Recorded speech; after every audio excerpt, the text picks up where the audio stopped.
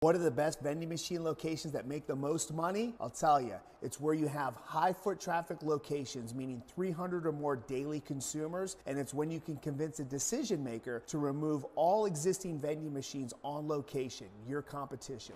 Check this out. This is a healthy vending machine location agreement signed on February 3rd. It's for 2 locations. The first one is a high school. The second location is a middle school in the same district. We're gonna put 2 free healthy vending machines at each school for a total of 4 healthy vending machines. As you can see, the school had 1 drink machine at the high school. We're going to remove that. And the high school has over 1,000 students, and the middle school has over 800 students. And if we're just being conservative, 1,800 students, no other competition, the machine's on all day. This will generate my client over $5,000 a month conservatively. However, schools aren't that conservative. Give my YouTube a follow, and I'll show you what these machines really do after they get installed next month.